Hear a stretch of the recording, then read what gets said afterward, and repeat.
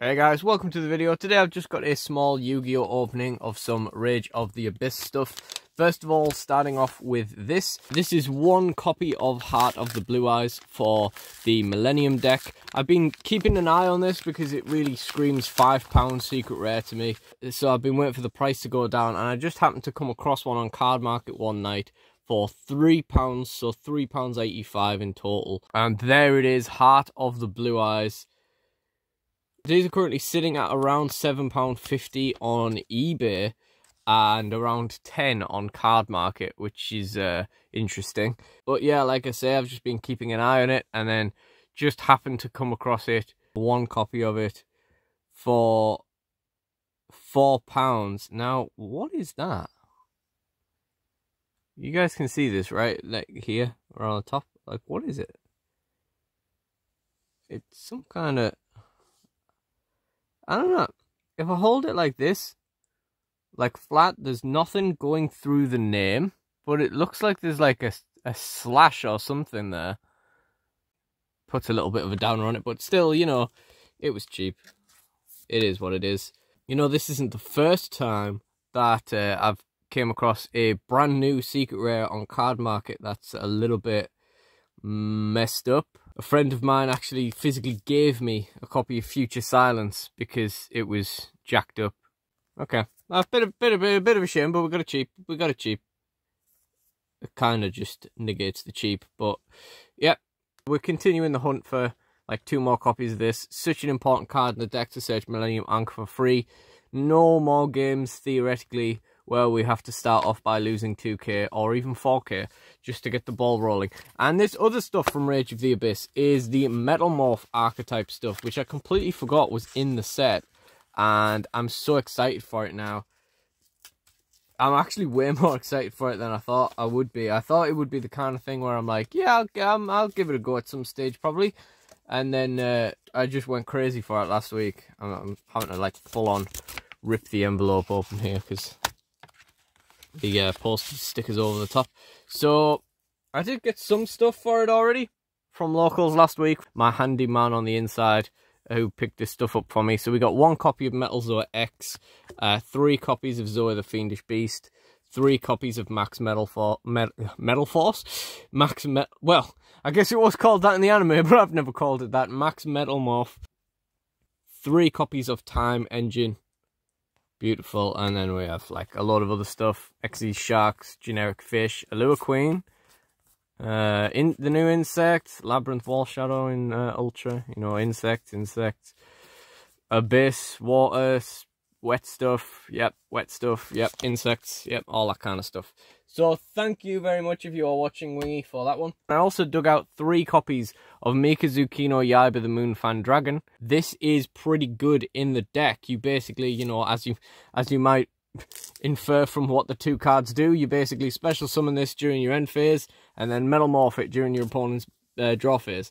It doesn't really get much better than that. I did an opening on Legacy of Destruction and have about 11 copies of this. So yeah, I thought, you know, enthusiastic dig out of those, put some use to them, which is really cool because it's nice to not have to buy commons or dive back into the commons at locals, etc. But yeah, so what we got is basically everything else. Now I got these on Card Market as well, £8.25 for the whole lot, which I was very happy with considering all the single sites and eBay had Red Eyes Black Full Metal Dragon for like £4 each. Getting the whole deck for £8.25 was very much appreciated. So there is a lot of tape on these things. He's even taped down the sleeve. So first of all, we have Metal Illusionist, the best card in the deck, really. Like, you know, you just play this and you go, okay, pass, and then you Metalmorph it. If it's normal or special summoned, you can set 1 Metalmorph trap from your deck. If Max Metalmorph is in your graveyard, you draw 1 card. You can declare 1 monster type. This card's type becomes that type until the end of your opponent's turn, and its level goes up by 4 during your opponent's turn. So normal summon, set Metalmorph, declare Dragon, Fiend, whatever, Warrior, whoever you want. Pass turn, draw phase, Metalmorph, this, get your Red Eyes out, get your Zora out, whatever you want. We got 3 copies of Incoming Machine. Now, I didn't actually see this card. I didn't see this previewed. I didn't see this until it came out. Add one monster that mentions Max Metalmorph or one Metalmorph trap from your deck to your hand. If you control a Metalmorph trap, you can banish this card from your grave, target one defense position monster your opponent controls, change it to face-up attack position. We've got the really cool artwork there with Metal Zoa sort of looming over Axe Raider. It's nice to see Axe Raider back on card art. Where's the Axe Raider retrain from all the Joy stuff, you know? And then, of course, in the final sleeve, we have the main event. We have, the tape wants to pop open. We have 3 copies of Red Eyes Black Full Metal Dragon.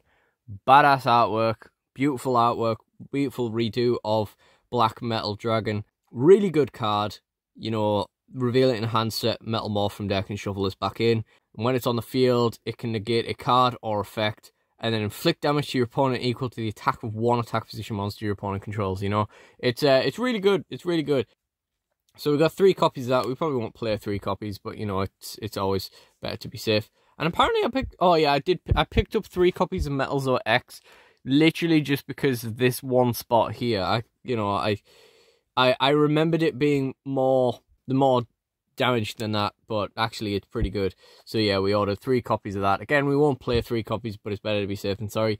Not as good, more of a disrupt, not a negate or anything, but it is twice per turn, so it does have some benefits over Red Eyes, especially if you already have Red Eyes out, if you can get both out.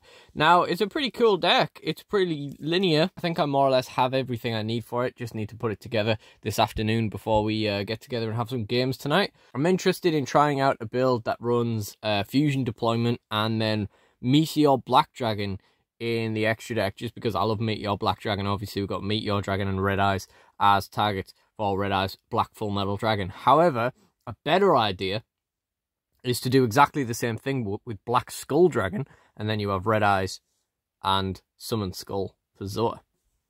Works out pretty well. I just don't think it's as cool as Meteor Dragon, and whenever I do anything like that in a deck, I do run 1 copy of Polymerization, just on the off chance. You can always go into Guardian Chimera instead. I do have a few gripes with the archetype. For example, you know, in this day and age, I feel like Metalmorph could be a little bit more generic. I feel like it would be better if it worked in the way that the original did, and it was actually the monster that summoned itself from the Metalmorph being equipped. The fact that the trap effect is to tribute the Facebook monster and then special summon one monster that cannot be normal summoned or set and mentions Max Metalmorph from your hand, deck, or GUI, which, by the way, is one of my favourite pieces of bad Konami wording. Well, not bad wording, but, you know, wordy wording. Special summon one Metalmorph monster, etc, etc. You know, I think it would be better if it just had the regular kind of Metalmorph effect and these guys special summon themselves and then equip the trap. But I guess that would be a little bit more janky. There are a few other things that I kind of, you know, I'm kind of not super happy about. You know, it's stuff like that, like. But yeah, once you put like the negate on the Red Eyes and you also have the spell and monster effect protection from Max Metalmorph, you know, you're making a pretty cool like helmet there. So yeah, it's definitely interesting. There's definitely pros and cons to it. The real downside, the real disappointment is whatever is going on with that Heart of the Blue Eyes, but you know, it is what it is. You could argue maybe that's why he put the price so low, but it didn't say anything about the condition in the description, so yeah, I don't know. He's might have forgot to do that, I suppose, but yeah, not great. Anyway, that's everything for this video. If you enjoyed it, please do like, comment, and subscribe. Check out the DSW Tabletop playlist in the end screen for more Yu-Gi-Oh videos and indeed Yu-Gi-Oh mail openings. And I really do appreciate you guys joining me, so thank you all for watching, and goodbye.